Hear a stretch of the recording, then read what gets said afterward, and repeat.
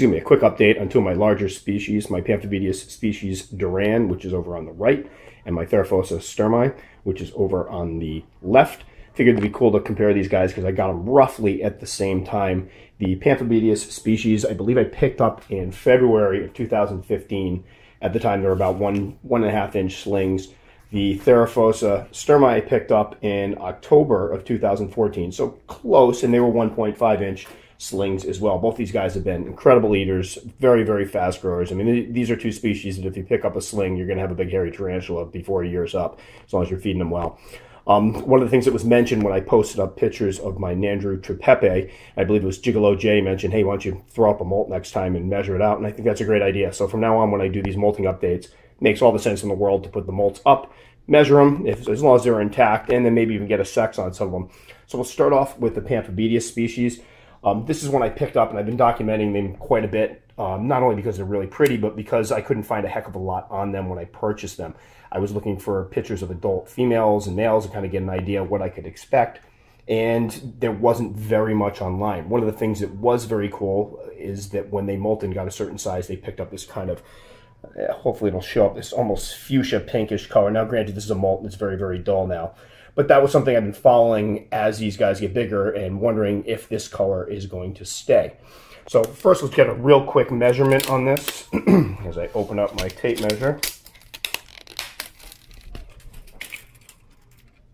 So if we look here, you go diagonally, and we're looking at about 5 inches or so. Actually closer to 5.5 if you go up. So big girl, and definitely a girl. I did sex this one out before. She had a molt that she actually was nice enough to leave the area between the two book lungs for me. But if you look in there, and I'll go ahead and try to, spermatheca is right in there. I mean, definitely a female, which is great. And again, thought it was a female, but it was nice to have another larger, completely intact molt to get a look at it.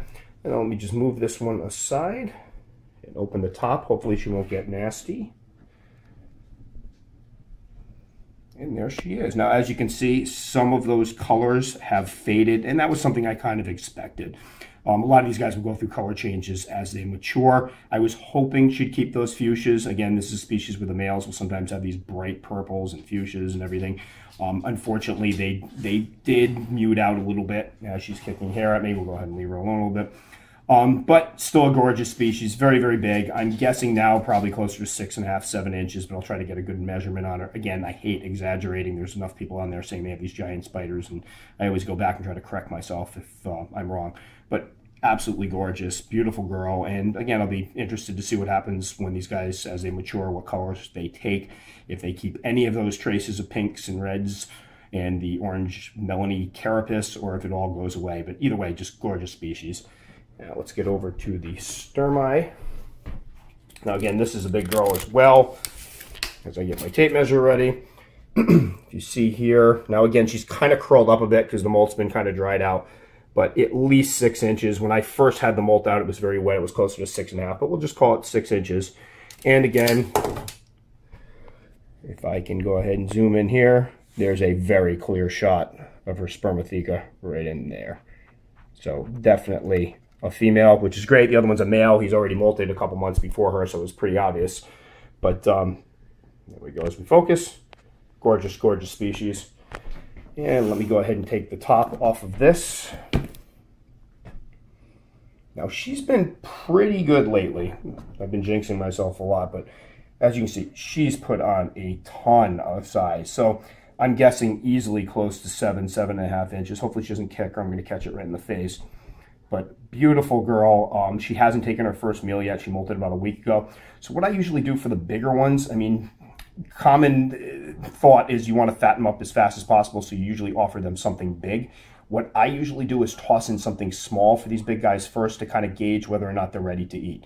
So as opposed to dropping a big hissing cockroach in there or a big dubia and have her not want to eat, I'll drop in a couple crickets. If they go for it, then later on I'll go ahead and drop the big prey in. So I'm going to go ahead and close this before she's okay. These guys can move very, very fast, deceptively fast for such a large-bodied spider. I have a big male that's probably close to 8.5 inches or so that can really boogie when motivated. So 2 big species molted, 2 females, which is great. I will be very interested to check out the other The other Pamphobeteus species Duran, I did not get an actual molt, sex the molt on it. However, considering it's molting behind this one, they've both been molting generally around the same time, same kind of growth rate. I'm guessing that is probably also a female, so I'll have two, which will mean I'll have to decide whether or not I'm going to get rid of one or not. It is one of the things species get into a premium here because I buy a lot of doubles. And so it might be time to get rid of some of the ones I've been holding on to, make sure they go to new homes. We'll see how that goes. So again, two great species kept very similarly.